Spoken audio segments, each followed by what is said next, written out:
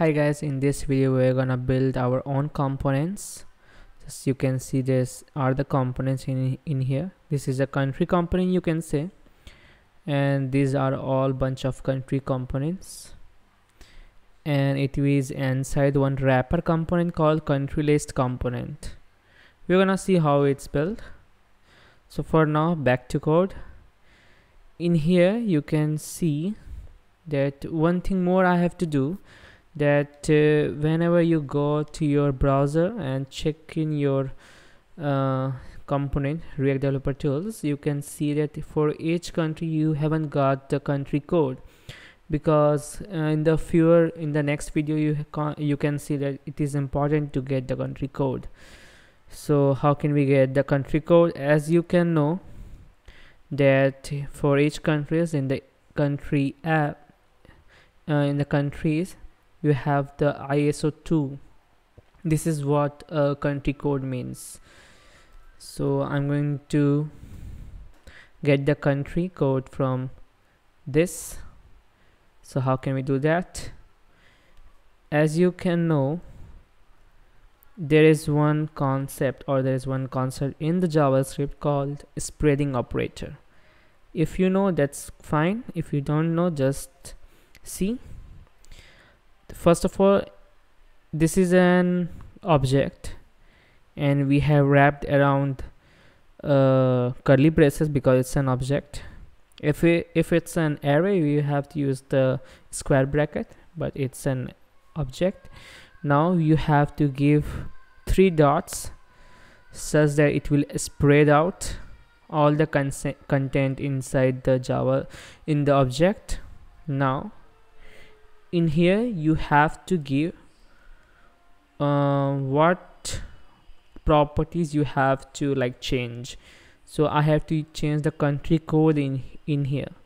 So just type in country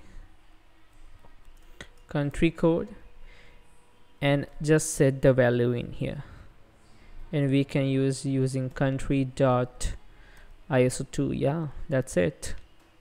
That's how you can set the value.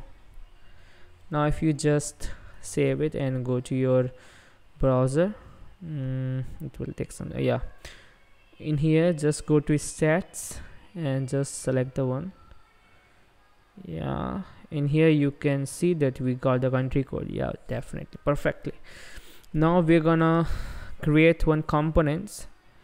I have already created one folder called components inside the source folder, because we're gonna learn in here how we're gonna build our own component, just as app.js has been built and used into our project. So in components folder, we're gonna again create a new folder such that we have it is a systematic way to create, other developers can see what you have done and also build upon it.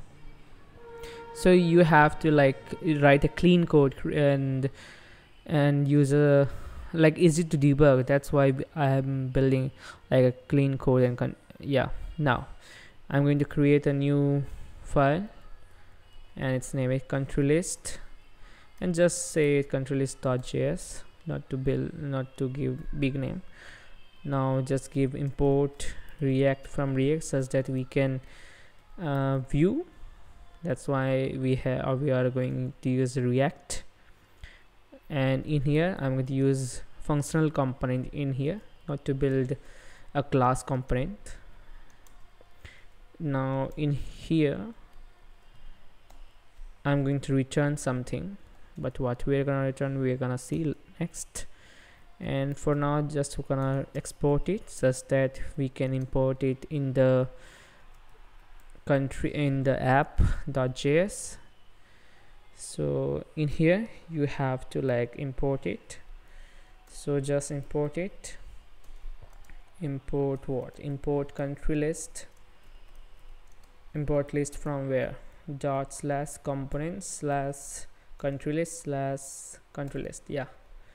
And you don't have to give .js extension because it knows, the editor knows what you are doing. Now I'm just going to remove it or just copy it and that's what we are gonna write into our country list.js. In here I'm going to use countries, or just use stats. Yeah, stats is better, and just select what we're gonna give it to it.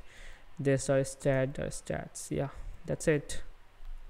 Now if we just save it, and you can see this is an attribute, and we are just assigning the all the data to a variable called stats. Now how can we get the data that we have assigned to this country list component, or this country list component? So in here what we get is a props. This is a props. There are two things, that is stat and props, and I'm going to differentiate between twos in later videos. For now just look into it. And this props is just like a state. It's a JavaScript object. Now in here what we get these things. Now we don't have to write this because it's not a class, so we have to remove it. And in the place of state we're gonna use props in here, and we just gonna write this one. Yeah, that's it. Yeah, if just look into your project, you can see we got the names. Yeah, that's fine. Yeah, that's good. Now what we're gonna do, like you can see that it's good, but this is a country list. Oh, there's naming problem. Yeah, just changing to country list in here, because after this we're gonna build country component, not a country list component in here. Yeah, that's good. Yeah, that's good. Yeah, that's fine. Now in here this is a listing of countries, you can say, but we're gonna build each component has a country component, in where we have image, the name of the country, and the description of the corona cases. So for that purpose we have to build one more folder called country.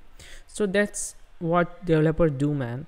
This React developer, you have to know how much you have to divide one component. That's what React developer do, and that's what I'm doing in here.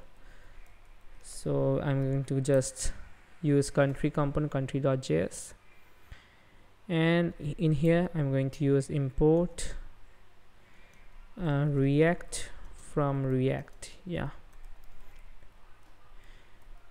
and use the const country, and we are gonna use props in here. Yes, you have to know, because this is how we can get the data from other component. Now next what it is, now next we're gonna just remove it, because we don't need this right now. What we need is import. What import? Import country. Import country from where? From /country/country. That's what we need. I'll just check in. Yeah, okay, yeah. In here what we're gonna give, we're gonna give country, and in country we're gonna give the state. Stats you can give. Yeah, stats is what we're gonna give. And what we're gonna give props country. Yeah, just give it the country. Yeah, this is what we're gonna give. That's it. Yeah. Oh, just one thing, we have to export it also. So just you export default country, and in here just for check, for right now we are gonna just give the props dot states dot country. Now just save it, and save this also, and just go to your project, and you can see that we got the same thing. Well done, perfect. Now in the console you can see there is one warning you can see, and it's always a warning whenever you're gonna use map method inside the JSX. So here you can see each child in a list should have a unique key prop. What this means, now in here this country, you can see this is a country list, but there are a bunch of countries are in here.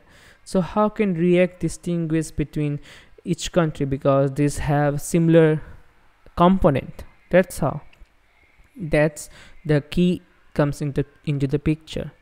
From the key, the React knows what or which component have to change or re-render, so that other components don't have to re-render. So whenever the chance come, whenever we have to modify one component and we don't have to modify another component, that time we have to use, or that time React use the key attribute. Now in here in our country list we're gonna give key, and for this perfect match will be the country code, right? Because each country have different country code, that's why I'm going to use country in here.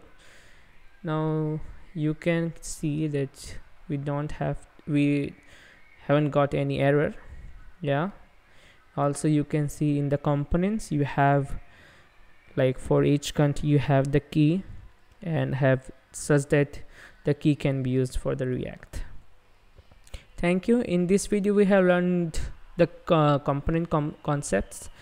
In the next video we're gonna just style our these components, country list and country, and it will look much better and it will be look like this. Yeah, thanks. Thank you.